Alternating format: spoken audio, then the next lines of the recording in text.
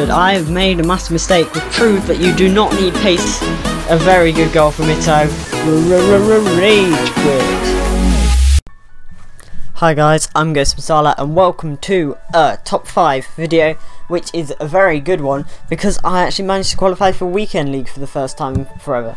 So, I mean, that might not seem like an achievement to you, but I've only really started playing FIFA well at the start of this year. So it's been quite so yeah, I've been able to finally qualify through daily knockout tournament. Of course, it's been made a bit harder by the fact that I can't qualify through seasons due to the fact of Road to Hokkaido, and also I don't have that much time anyway. So yeah, having qualified, I decided to make a top 5 list on the top 5 tips to win the daily knockout tournament. And you may be saying, well, how are you qualified to do this? You've only won one daily knockout tournament. Well, this isn't really aimed at people who want to win daily knockout tournament every time. This is just for the people who like just starting to get into competitive FIFA, they want to try out Weekend League, and they just can't go anywhere in the daily knockout tournament. And I guarantee that these tips will help you double your chance of winning the daily knockout tournament, or I will give you a silver Japanese player for free, anyone you want. So yeah, the gameplay in the background is kind of irrelevant. It's just the Road to Hokkaido match that I played off camera, well, on camera technically, and I was winning 2-0 and I threw it away, so that was good. So yeah, just watch that, and it's irrelevant, but yeah. And I won it when it was in silver, so I'll explain that in the video. But I'm guessing I'm showing my team on screen, and it was very good with Sao up front. Scored 10 goals in 8 games, which was fantastic.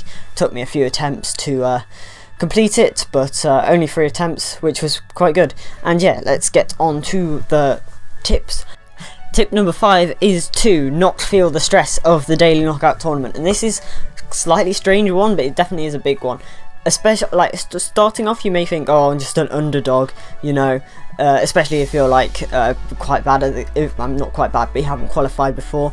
So yeah, you'll be thinking, I don't know, well, can I do it? Am I good enough? And then you'll probably get a bit of courage from that and be able to win your first few games. The problem is getting to the later rounds, and basically the only way, if you feel that if it's your first time qualifying for the daily knockout tournament, you're going to feel a lot of stress towards the later rounds because you're like, I have to win this in order to qualify, because then you've got to start again. So the solution to this is to try and score a goal as soon as possible, but that can be quite hard. So just make sure that you don't overplay, don't mess up with your goalkeeper, because that contributes to losses. If you make a mistake, then it's easier to come back from a goal that you conceded equally, but if you make a mistake, it can really get you and just wear you down. So make sure you don't make stupid mistakes. Just take it slowly, don't go too quickly, pass it around, get a feel for your opponent, and soon you won't feel the stress out.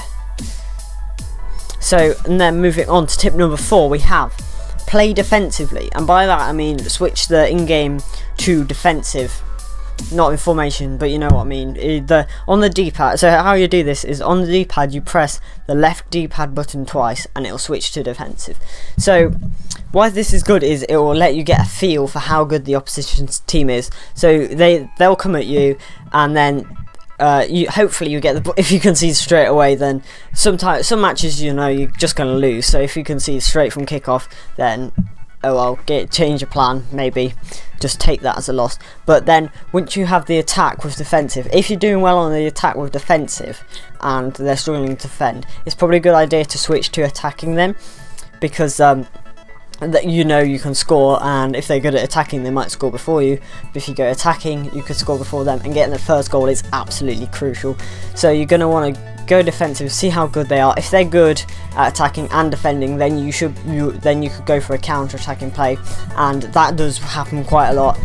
In my run I definitely beat some people who are good at attacking and defending just through luck and decent defending, by playing on defensive essentially. So yeah, and also don't mess around with things too much. In the game of Road to Hokkaido that I just played, I switched it from attacking to defensive and ended up conceding the goal, which would make me draw the game, which was very frustrating, but so annoying. especially as I should have beat that person fairly. So yeah, stick to defensive, and I mean switch if you think you can score, switch, but if you have just scored, stay with defensive. Don't mess around or do anything like that. And tip number 3 I have is to do ball rolls. So if you don't know what these are, you got the right on PS4 or on Xbox, you got the right trigger, not the right trigger, the right stick. Move it in any direction while a player is not sprinting. So don't hold down RT, just leave it, and then if you press if you put the right stick in any direction, the player will do a ball roll, and this opens up so much space. It's unbelievable. For forwards runs, I've done it a lot in the gameplay, hopefully you've seen me do that. For forward runs, for just any space at all, if it's like a 3-on-3, a ball roll can make the difference between a goal and just running into the defender.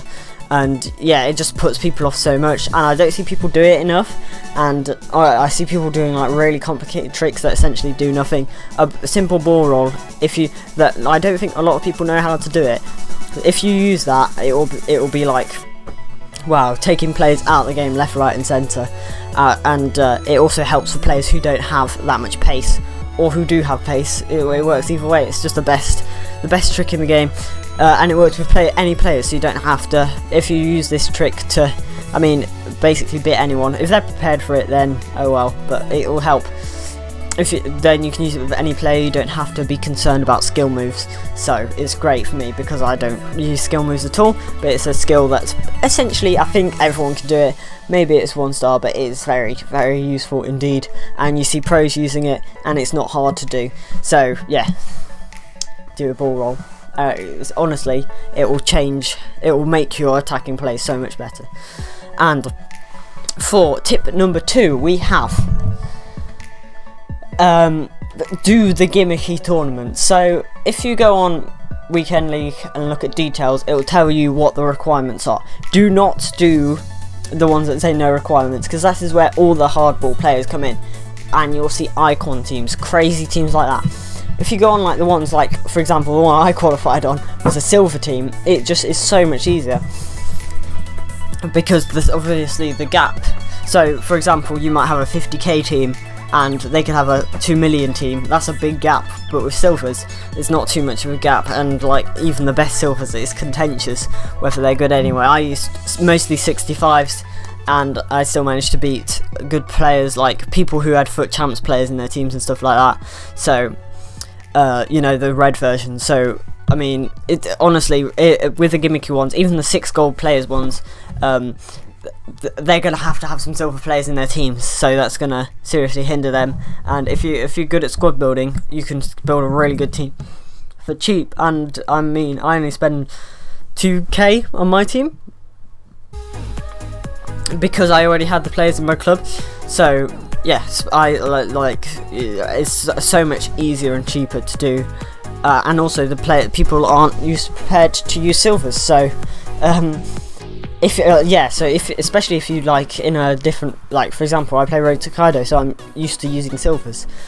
Other people are not used to using silvers at all, so it just gives you an advantage, especially if you play at a disadvantage normally. And finally, the first and most important tip, that if you don't know this, then well, then you clearly haven't got to the final before, because everyone does this, but this is the most important tip by far. It will give you so much of an advantage, and it's kind of a bit of a dodgy one as well, so it's reputable as whether you're a good person if you do this. But put training items on your players. Seriously, do this. It's the best. That's what you need to do in order to win the final. Of course, it's going to cost you a lot of coins to put training items, +6 attributes on all of your players through all of the round. But so once you get to so basically, if you put training items on your players, you can take out 3 rounds, as so long they don't have training items on their players. Because honestly, the training items made the game so much easier. I was playing against a FUT Champs guy in the final, just ram a load of training items on.